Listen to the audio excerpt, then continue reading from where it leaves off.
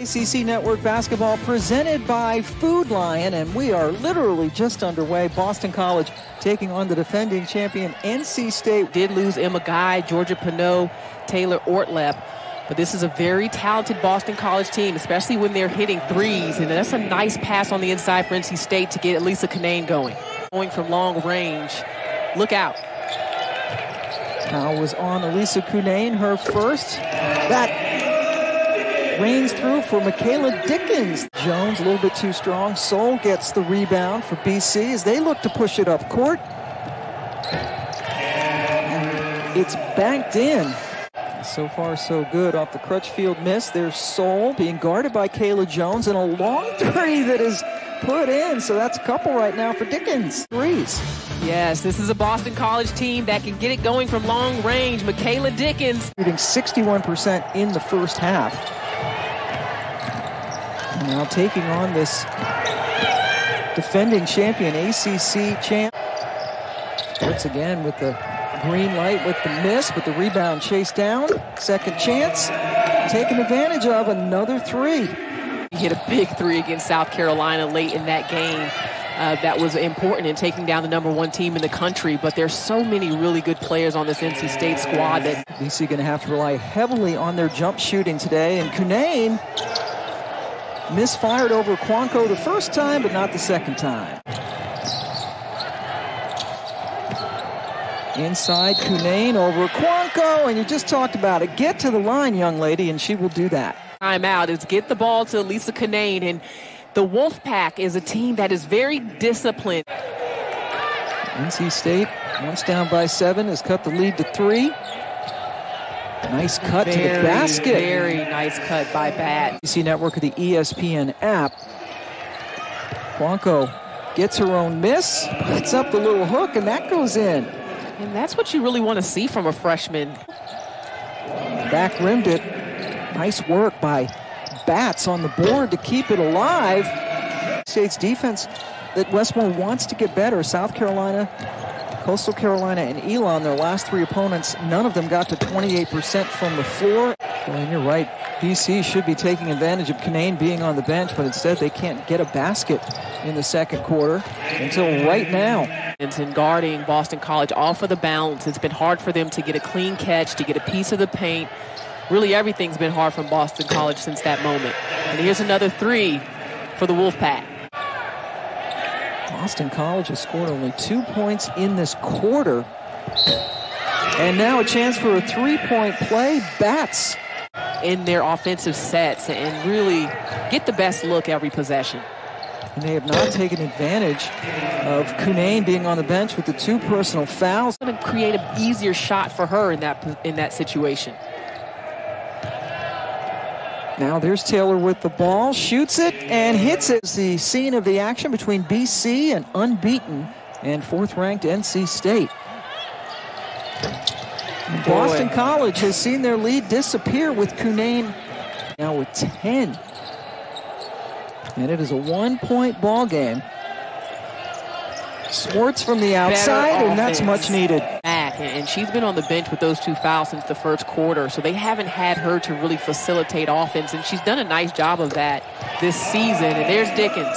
Exhausted. She has had to pick up the slack for Westmore's group with Cunane in that foul trouble. And then right down the slow starts for his team all season, and then you go on the road in the ACC, a hungry Boston College squad that was disappointed in their performance at Georgia Tech. Shots for the Eagles. NC State shot only 30% from the floor, 25% from 3. Or sheet again. And it's that's a 10-point lead. That's really where Marnell Gerard can have an impact. I mean, she hits some shots, which is good to see, because she'll need to hit some 3. Redshirt freshman missed all of last year after tearing her Achilles. Good board by Sol to keep things going. Right there, except finish as she tried to lay it in with her left hand after a nice move. And the floater for Dickens. Fell to them in the semifinals of the ACC tournament last year. Reyna Perez gets the bucket. Perez had been very quiet offensively in the first half. Excuse me, a small lineup in for Boston College. with bats playing on the interior with Taylor Soule. Beautiful pass. Cut down, but nobody accounts for Swartz, who misses, gets her own rebound, follows, and a chance for an old-fashioned three-point play. Finished with 11 wins in the ACC, which is a new program record. They were picked to finish 13th, ended up tied for 4th, so some great things. 8th giveaway for BC, but they take it right back, and it's Taylor Soule coast to coast. Season, but really struggling against Boston College. BC has hit 8 threes. And then another nice play by Gerard. Brown Turner a while to get going versus Elon. She seems to be thinking so much on offense. Nice dish. NC State tried to trap there, but Jakia Brown Turner was unable to contain the dribble of Dickens, who just beats her to the rack. And speaking of beat to the rack, Perez. Gerard with the ball in her hands gets it over to Dickens, who dribbled right into a double team. Dickens can't now get any Swartz is going to shoot and score.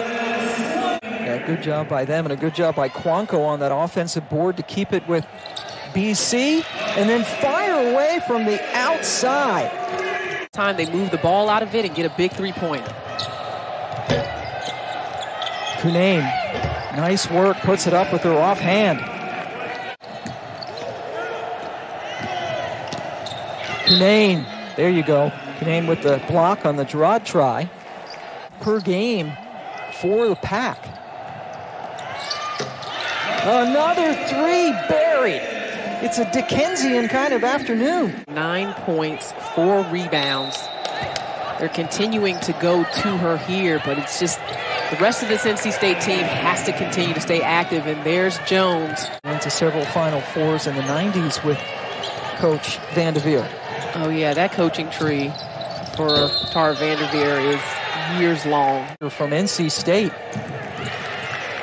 Kayla Ivey, number 2, the true freshman point guard, unable to corral the ball. Cunane just working. Boy. To a 65-57 lead. Elissa Cunane just hit 2 free throws. Taylor Soule back in the game, and she's found by Swartz. So all the way around, Cunane able to corral it. Kayla Jones, just so nice. She gets the roll.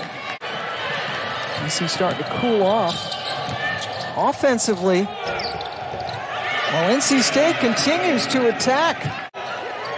And it's only a 6-point lead on another steal. BC in trouble as Jones is called for the charge. All the way across court. Crutchfield to Jones, and she buries the 3. Goes to the bench again, as whenever BC goes on defense, she is subbed out, playing with the 4 fouls. Brown Turner all the way in. Right after the new year in Raleigh, but what a comeback for NC State, and a heartbreaking loss for Boston College.